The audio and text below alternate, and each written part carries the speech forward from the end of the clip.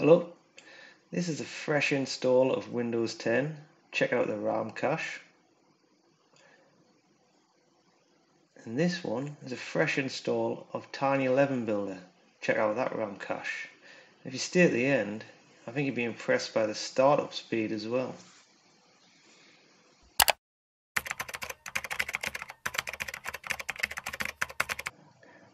This is Windows 10 running on a Microsoft Surface Pro 4.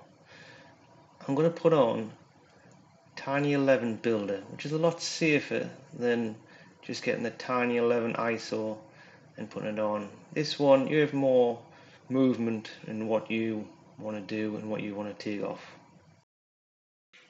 NTDev has made a little program called Tiny11 Builder, which is a lot safer than actually just downloading the Windows Tiny11 ISO off the internet when someone else has actually done what they want to do to it. In this program, you sort of do what you want to do with it. You download the Windows from Microsoft, the ISO itself, and then you use the program. The link for this site will be in the description below. Once you've downloaded the file, then you need to download the ISO of Windows 11. By clicking the link, it will take you to a Microsoft page where you choose to download now. Once you have it downloaded on the Tiny11 build program, which we have here, you need to mount your Windows 11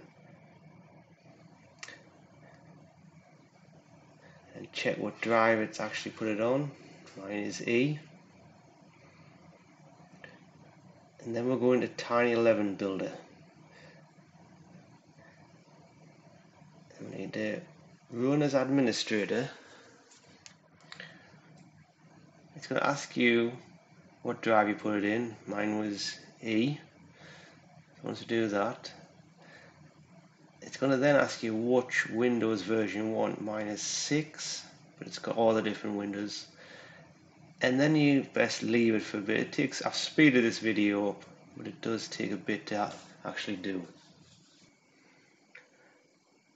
While it's actually doing this, you'll actually see the bloatware it's actually removing.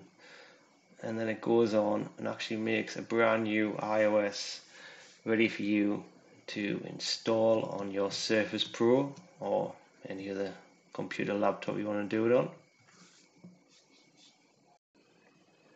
Once done, the program makes actually its own little Tiny11 ISO, and that's your image now. So with Rufus,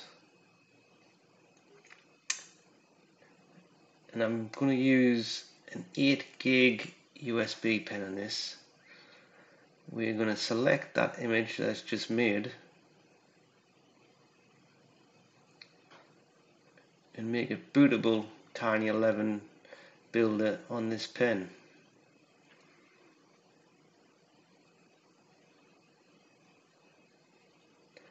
Just make sure everything's right.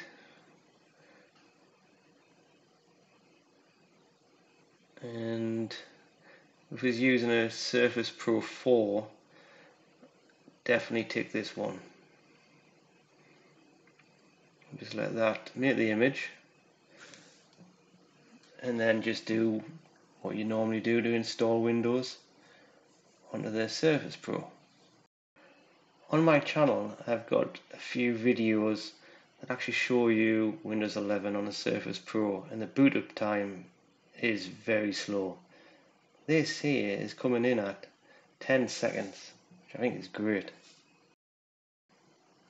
It runs very well on a Surface Pro 4, and this is the first install, and everything is what is needed. All the bloatware is gone, but you can still get all your updates, so it's best to get updated straight away.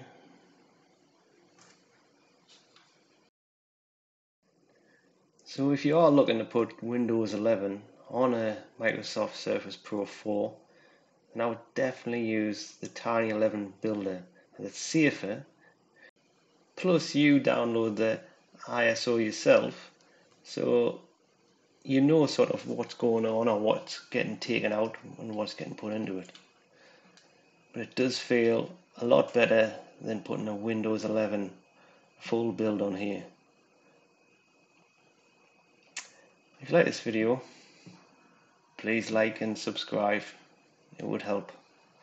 Thank you.